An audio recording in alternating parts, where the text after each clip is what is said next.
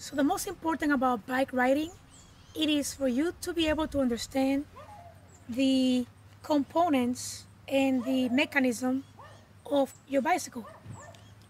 As you can see, I use my bicycle for cardio. I have a little belly fat. However, no need to worry because I'm using the bicycle to burn some body fat. This is a mountain bike. As you can see in the front, you have on the left the brake for the front, and on the right the brake for the back of the bicycle.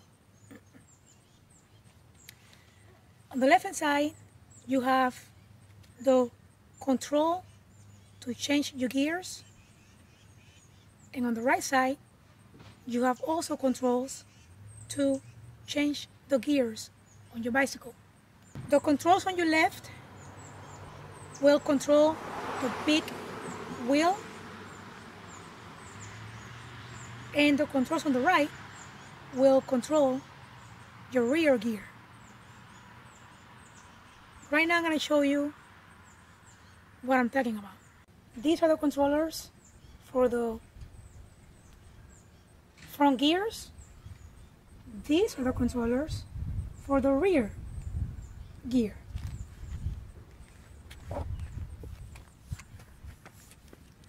So what I'm talking about, these are your gears, your front gears and your rear gears. As you can see, if you count 1, 2, 3, 4, 5, 6, 7, you have 7 gears. Then in the front you have 1, 2, and 3. That means that 7 times 3 is 21. This is a 21 speed bicycle. So the way it works, over there in your controller, this is 1, gear 2, gear 3, 4, 5, 6, 7. 1, 2, 3, 4 are your lightest gear. 5, 6, 7 are heavier gear. So if you're going uphill, you want to use your light gears, and if you're going downhill, you want to use the heavier gears. That you want to maintain the chain as straight as possible from front to rear. So usually you're going to stay on the second gear right here and stay between 3, 4, and 5. Okay? So again, if you're using the big wheel, you're going to use the gears here, the small gears. If you're in the middle, you want to stay somewhere here.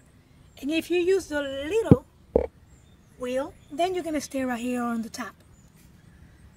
And the idea again is, so your chain is straight and your chain does not suffer any unnecessary stress. The chain may come off or the chain may break. It is very important that when you change your gears, you are pedaling, okay? If you're not pedaling it, the chain is going to come off. The next thing that you want to do when you want to enjoy your ride, you need to make sure that your seat is completely level. When this bubble is in the center, that means that your seat is level. To do that, your bicycle must be completely straight. You put the level on top and you make sure that that seat is straight. If your seat is not straight, you're gonna experience discomfort in this area and in your back area, and you're not going to enjoy your ride. So it is very important that you level your seat and you move your handles up and down depending on your body size. A few more things that I'm going to show you is when you are riding your bicycle up and down the street, your shoulders may feel a little stress and you may begin to feel pain in your upper body. Okay? You may also experience pain in your legs or in your hips. So I'm going to show you certain things that you can do while riding your bicycle so you can also relax those muscles.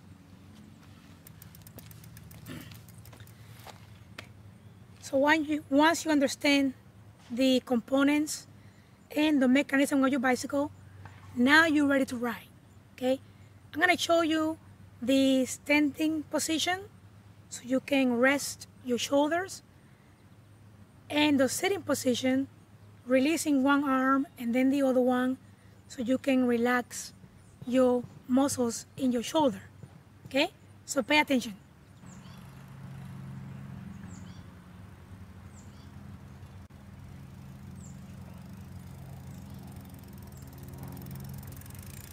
So, as you can see what I did there, I release one handle and I relax my arm, then I release the other one and I relax my arm.